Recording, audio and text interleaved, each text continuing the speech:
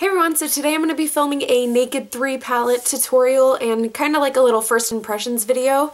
I got the Naked 3 palette for Christmas and I was so excited and I wanted to film a tutorial for you guys, but I also wanted to do kind of a quick first impressions video just to let you know what I thought of the palette when I first got it and first used it. So I'm going to stop talking and we can just get into the tutorial and the review. So first off, I created this look that I have on right now with this palette, and I just want to say first off that I really like the packaging. I love this like hard metal tin that they use, and I like that it clicks closed and you know that it's going to be safe. And then getting into the eyeshadows, first off, looking at them, I just think they're all beautiful. They're all rose gold tinted, so that's great with a lot of eyeshadows. It's great with a lot of different eye colors, especially hazel eyes, which is what I have. So the rose gold kind of reflects off of the green brown tints in hazel eyes, which I think is amazing. And all of these colors are just so absolutely beautiful, and before using them I was a little worried because I've heard mixed reviews about this. I've heard some people absolutely love it and I've heard some people say that it's definitely not worth the money. So I was curious to use it and see what I thought, and I think all the colors are amazing. The color payoff is absolutely beautiful.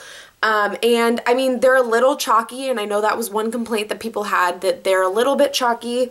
You have to press lightly when you go to pick up product with your brush, because they do crumble a little bit, but it's not to the point where it's terrible to where I'm not going to use them. It kind of reminds me of the Lorac Pro palette, how when you go to pick up color it's like really loose. But I mean, other than that, I absolutely love this palette, and I think this is my favorite palette out of the other two Naked palettes.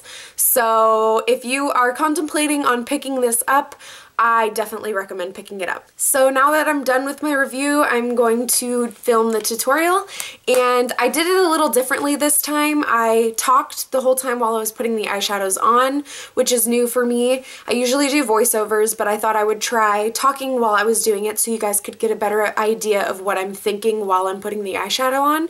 So let me know in the comments below if you like those type of tutorials better than me just doing a voiceover, and if you do, I'll do those from now on and I won't film a voiceover. So I hope you guys enjoy this tutorial. Let me know in the comments below what you would like to see next, and let's just get on with it.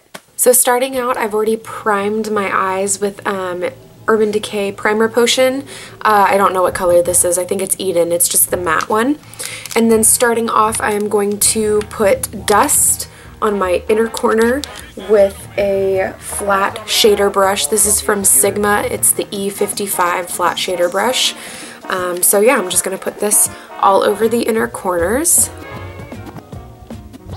And you want to put this on with like a patting motion because these do have shimmer in them and you don't want fallout.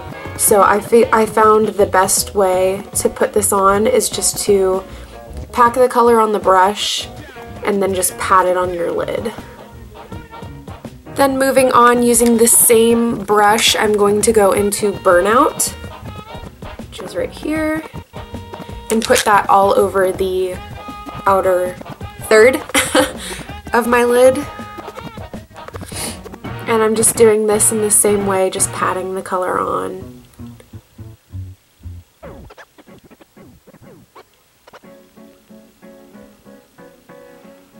And from there, I'm going to take the color Buzz with the same brush. I use this brush for everything. Focus, there we go. And I'm going to put that on the outer third of my lid. Just same motion, patting it on, picking up some color and then patting it on. And this doesn't have to be perfect if you have lines and stuff. These colors all pretty much blend together really, really well because they're all in the same family shade range. But if you do have like crease lines, it's not a big deal because we're going to blend it all out. Then moving on, I'm going to go in with Nooner. And I'm going to put this in my crease with the same brush, but instead of using it flat like this, I'm going to turn it like this and put it in my crease.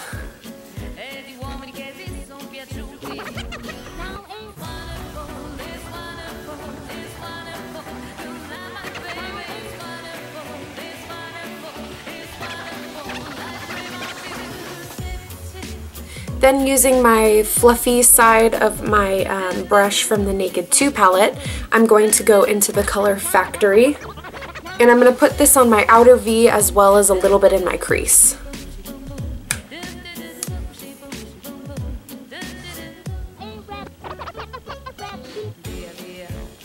Again, I'm just starting off by patting the color onto my eyelid and then using windshield wiper motions to kind of blend it.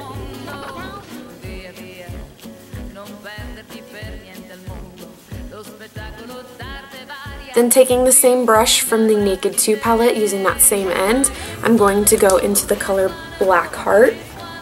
And I'm just putting this on the outer V. I'm not going to go into the crease at all, so just this V area right here. And be very careful with this. I start out with using just a tiny bit of this color and then building it up as I go because it's so dark. Because you can always put on and you can't take off as easy.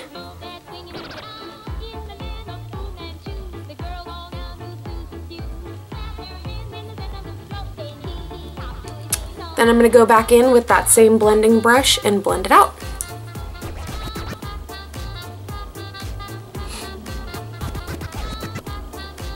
Then going in with a Sigma E30 little pencil brush, I'm going to pick up the color Factory again, and I'm going to put it on my lower lash line, probably about to my pupil, and then I'm going to go in with Black Heart, and I'm going to put that on the outer third of my lower lash line.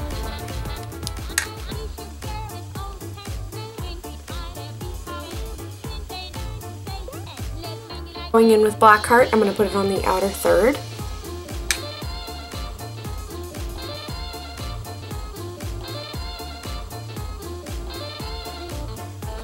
Then going in with this random dome pencil brush. It's like a thicker pencil brush. This is from Crown Brush. I think I got this off of Haute Look or something. It says it's a crease brush. I'm just going to use this to blend out the lower lash line so it's a little more smoky.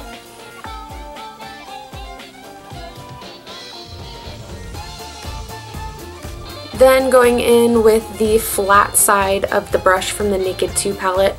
You could also use the flat side of the brush from this palette. I'm just using this one because my Naked 3 palette brush is clean and I don't want to use it yet. So I'm using the flat side and I'm going to go in with the color Strange. And I'm going to put that on my inner corner, my brow bone as a highlight, and then also on the center of my lid near my lash line to create more of a pop in the center of my lid so it's not so dark. So there's dimension, that's the word I was looking for, dimension.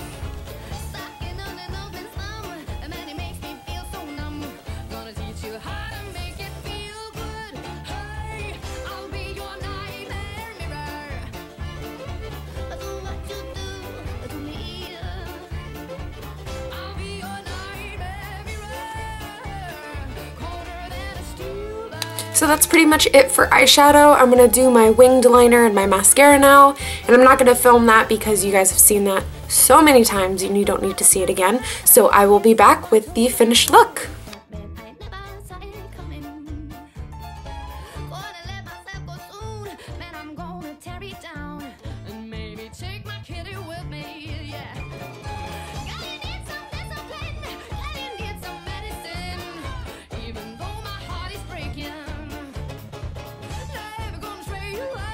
And so I'm going to be going to LA IMAX this year and I'm so excited. So that was like my major present this year and I'm so happy.